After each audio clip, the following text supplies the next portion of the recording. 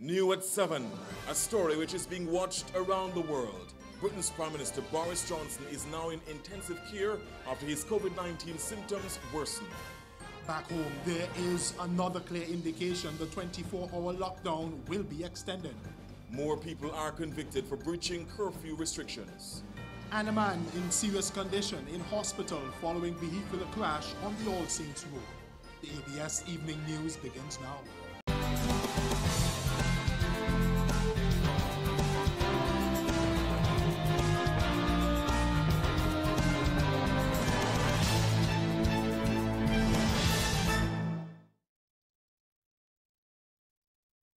The local evening news is brought to you by Nagico, local agents Bryson's Insurance. Hello, good evening. Thank you so much for joining us for the evening news here on ABS on this Monday. Antigua's News Authority. My name is Garfield Burford. And I am Terry Andrew. Thank you so much for joining us.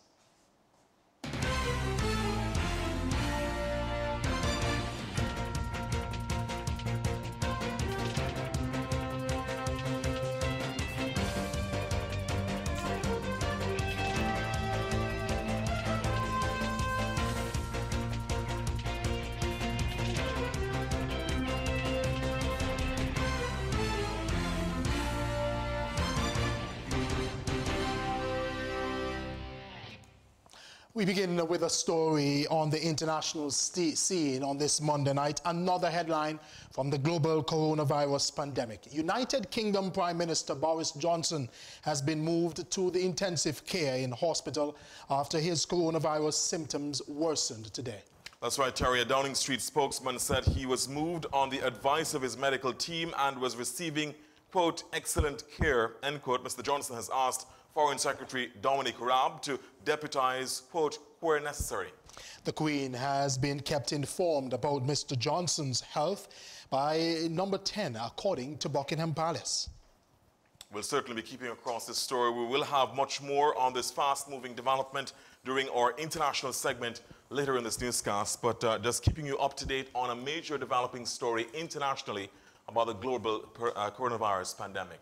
All right, to Terry, back home now, let's tell our viewers that another clear indication this evening, the 24-hour lockdown will be extended beyond the 9th of April. Prime Minister Honorable Gaston Brown provided that update during an interview on Antigua Barbuda today. We have to monitor very closely the amount of COVID infection. We do not believe we have reached our peak infections as yet, and clearly we have to continue to curtail the movement of people to ensure that the social distancing policy is followed, and we want to encourage people to continue the personal hygiene etiquette as well that has been established. The Prime Minister says the nation will be informed about the length of the extension by Wednesday of this week.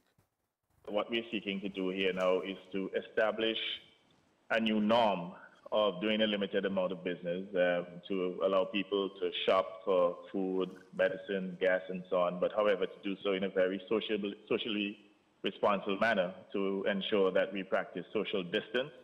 We're encouraging the use of masks as well, so not only to protect your personal space of 6 feet, not to allow anyone to come within 6 feet of your personal space, but also to use masks. All right, let's tell about this developing story now. 2 men will wake up in prison tomorrow morning after being convicted for breaching the 24-hour curfew now in effect. Addis Joseph and Kadeem Morrissey were each sentenced to 6 months in prison after admitting to the breach in St. John's Magistrates Court on Monday. The men are both unemployed, provided no reasons for flouting the regulations that have been put in place to curtail the spread of COVID-19. Meanwhile, Josh Mathias, Juan Luby, Blaben Rodriguez and Randy Davis have been fined $5,000 forthwith or will each spend 6 months in prison for the same offense of breaching curfew restrictions. Chief Magistrate Joan Walsh was not pleased with the explanations given by each of those men. One man claimed he was taking medication for his daughter but had no medication to show. Another says he was going for food by his brother, and one man ventured out after getting a call to fix a tire for $150. Now, 3 others were charged for similar offenses and were convicted, reprimanded, and discharged after providing explanations deemed reasonable by the Chief Magistrate. Meanwhile, Police Commissioner Atlee Rodney says the police or the public should not forget the reason measures such as a 24-hour curfew have been put in place. The top cop says so far, most people have been cooperating with law enforcers. However, a few have been arrested for flouting the rules, as we mentioned earlier, that have been put in place to prevent the spread of the coronavirus disease. Let's hear from the Commissioner. We cannot lose sight of the seriousness of the virus and the damage that's been doing in other countries. That is what we have to keep at the forefront of our mind. It is not about just a curfew and restriction of your movement and some of your fundamental rights has been suspended. It is a deadly disease that is going around. The police commissioner was speaking with us on AB today. He says he knows how deadly COVID-19 is since he has already lost a family member to the disease. I was told yesterday one of my relatives in England has passed away from that disease. So I know personally what it is. So we are seeing what is happening and we just have to take the precautions. And my appeal to the general public is to respect the directive that has been given. This is life-threatening and we can play our part. And that's our message from law enforcement. Meanwhile, the top cop says his officers have been provided with personal protective equipment, or PPE, to carry out their duties. As officers enforce the 24-hour curfew and other COVID-19 regulations, they must sometimes come in close contact with members of the public who are potential carriers of COVID-19. There are more that we need, and we are expecting some more, and we are very much appreciative of what we have so far and even what we will be getting, because we recognize being at the front, we have to take certain precautions, and we continue to encourage our men and women on the street to take those precautions. Now, the commissioner says the police force will acquire additional protective gear through an effort coordinated by the Regional Security System, the RSS. There are more that we need, and we are expecting some more, and we are very much appreciative of what we have so far and even what we will be getting, because we recognize being at the front, we have to take certain precautions, and we continue to encourage our men and women on the street to take those precautions. All right, this story that we're tracking at this hour, literally coming just to hand. The authorities are looking for a 58-year-old woman who has gone missing from the Mount St. John's Medical Center, the MSJMC. A press statement from the MSJMC identifies her as Erica Fraser, but provided no further details. It, however, went as far as stating, however, and we quote, "The risk to the patient increases the longer she is out of hospital," end quote. The MSJMC statement explains that the Criminal Investigation Department, CID, has already been notified and officers are actively searching for the woman.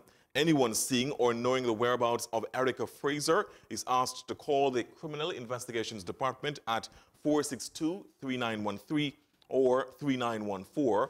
The MSJMC acknowledges that the country is under curfew measures, but is appealing to everyone to support the efforts of the authorities and her loved ones in locating her. So once again, the authorities looking for a 58-year-old woman who has gone missing from the Mount St. John's Medical Center. Erica Fraser is her name. If you've seen her, please call the authorities. Well, Police Commissioner Atlee Rodney is expressing appreciation for a gesture, saluting those on the front lines in the fight against the novel coronavirus disease, or COVID-19. Here's more from Jamie J. Roche.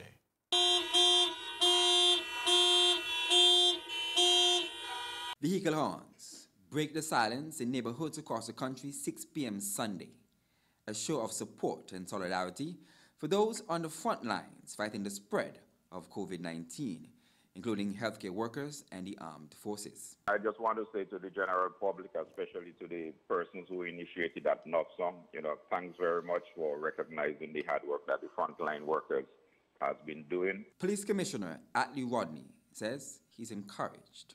I know the healthcare providers has been going way above beyond, and the law enforcement agencies have been right there doing their part. So we want to say thanks for that recognition, and we will continue to be motivated as we continue to play our part in this pandemic.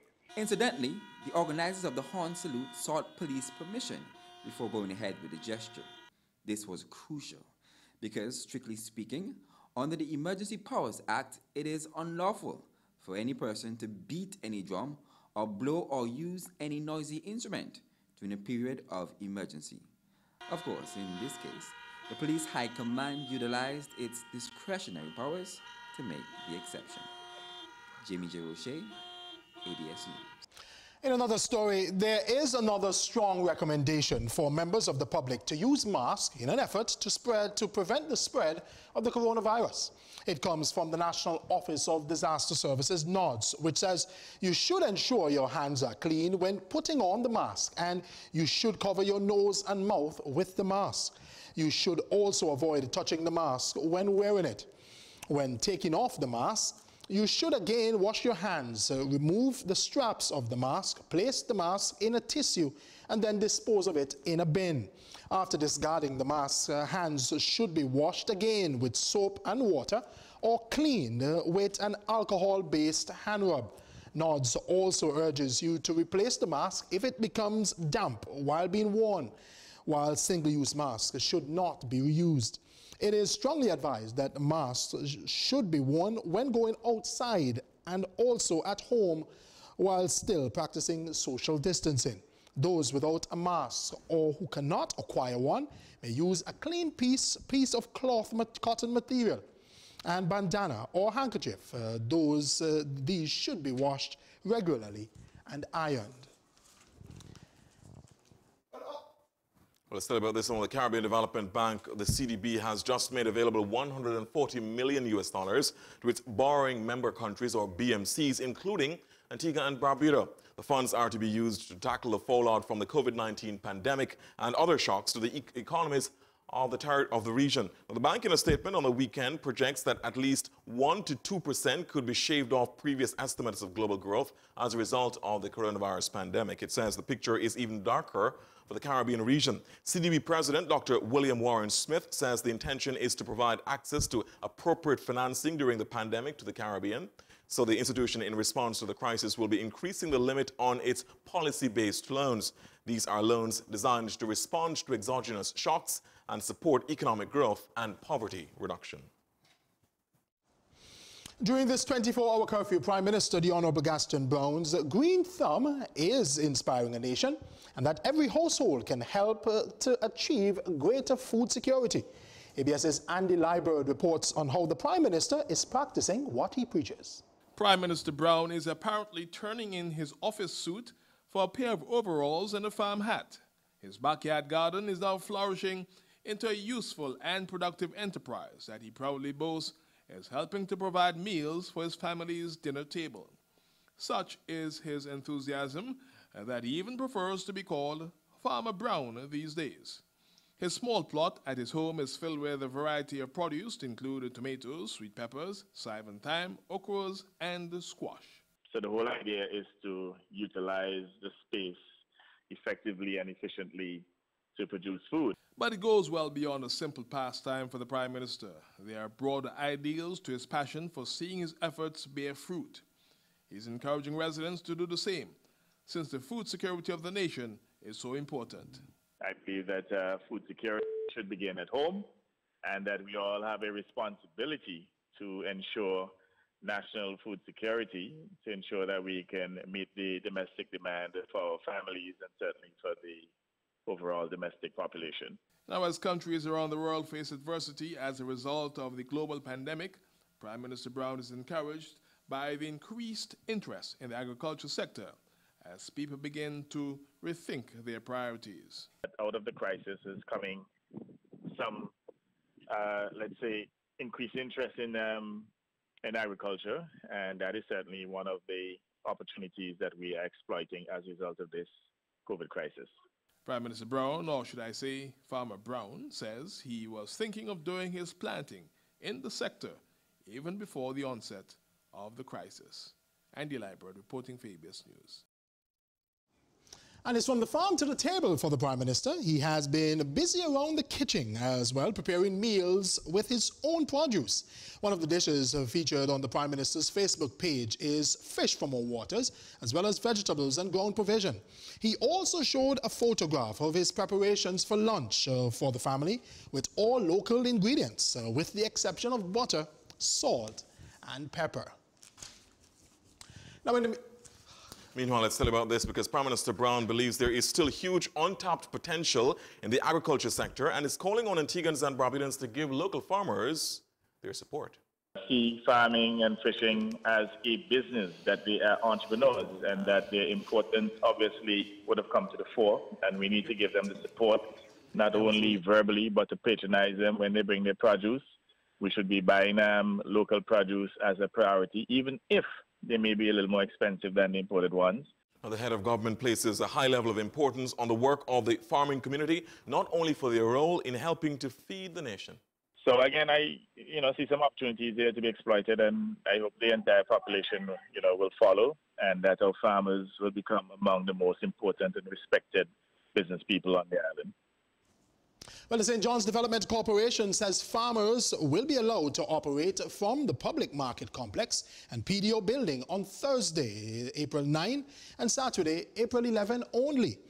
It is a move aimed at reducing congestion at the public market and encourage social distancing in the wake of the spread of COVID-19.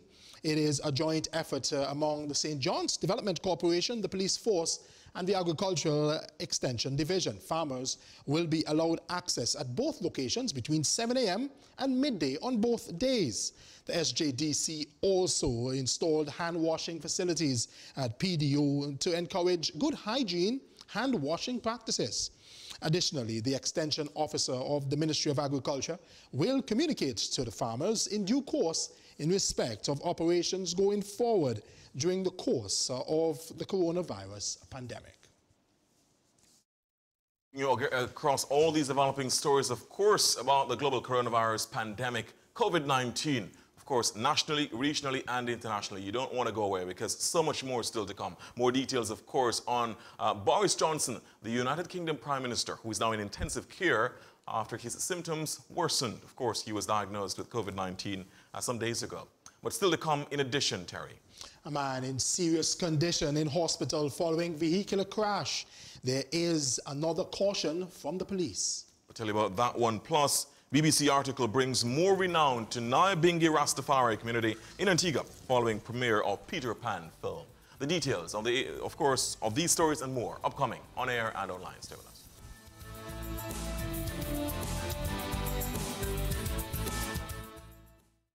At Nagico, the things that matter to you matter to us. Like knowing you're covered when your house gets flooded, getting your settlements quickly and fairly when a fire hits your home, and making sure your business can keep going even after an accident happens on site. At Nagico, we're about much more than just insurance. We're about the big things and the small things that mean everything.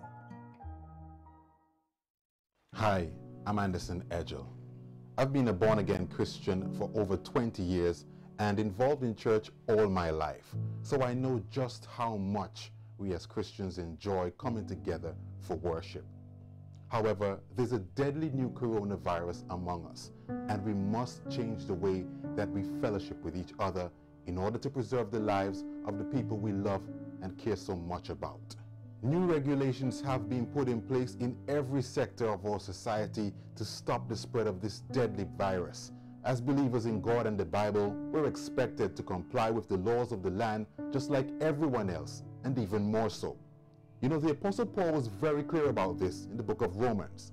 In chapter 13, he says, "Let everyone be subject to the governing authorities." He further explains that these authorities exist for our own good.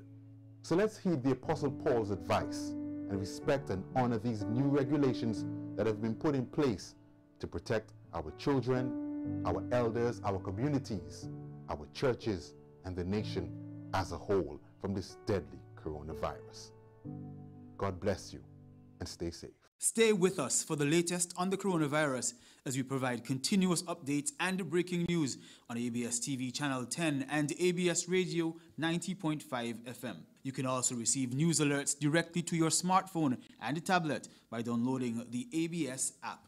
And make sure to connect with us on social media for exclusive news stories, photos, and videos.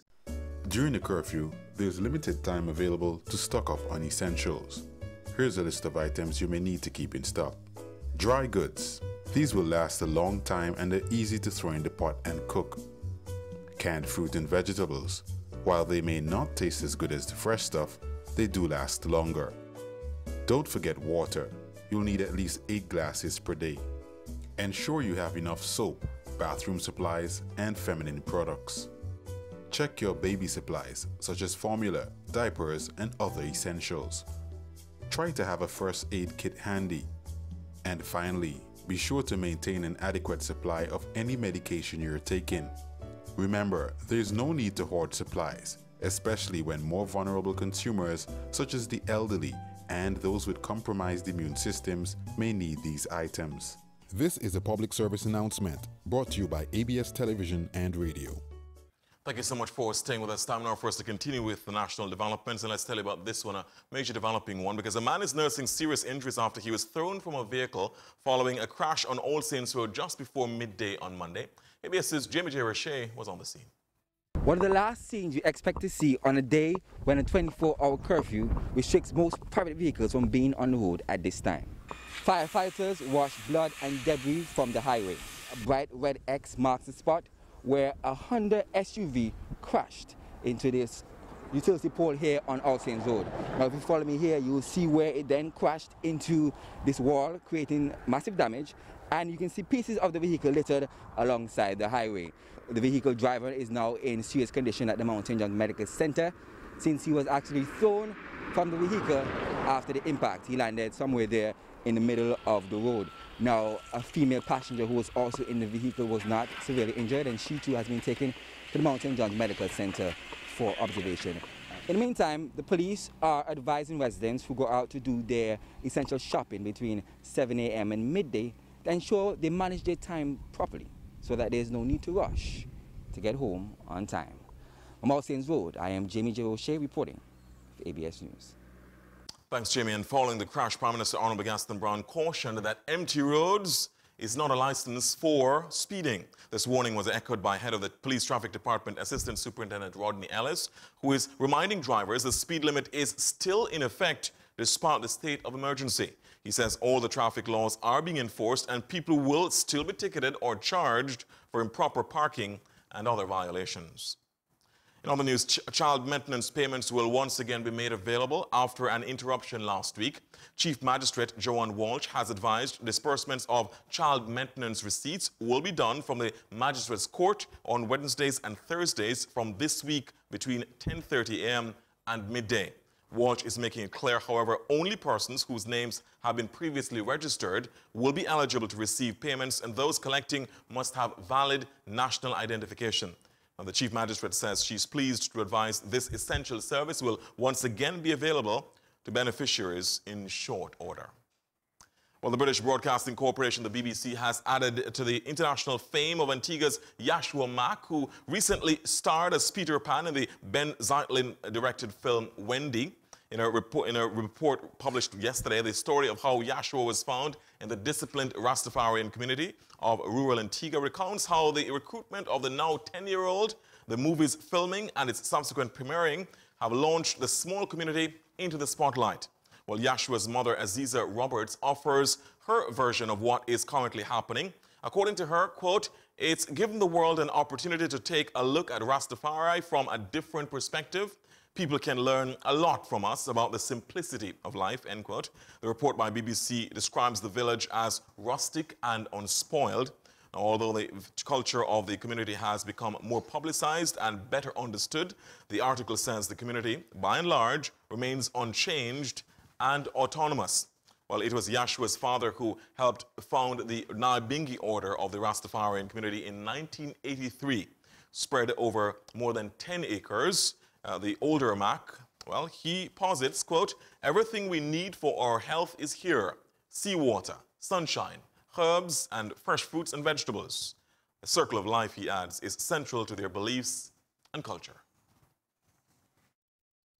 Fascinating indeed, isn't it, Terry? That, of course, more international recognition and fame, burnishing the brand, you could say. And most deservedly, that young man. You heard about the movie, and I mean, his performance was amazing. And from everyone that were involved in this, it's a good look for the young man. Indeed. And the Nyabinghi community. Indeed, absolutely. And it's very good that, of course, there was some recognition for the movie before COVID-19's effect started to really shut down a lot of movie theaters. So this came out earlier on. So there were millions of persons who would have had the opportunity to have seen the movie, and also, of course, to have learned much more about Yashua Mak, the Nyabinghi community, and, of course, by extension, Antigua and Barbuda. So. All right, when we come back from this short break, Terry, we'll turn our attention to weather news. And of course, still to come, so much more about COVID-19. We'll go around the region. We call it our COVID-19 tracker. We'll look at all the territories around the region, how they have been doing in terms of COVID-19, the numbers, the recoveries, and the deaths, unfortunately. We'll keep you across all of that. Plus, we'll also be live in Castries, St. Lucia.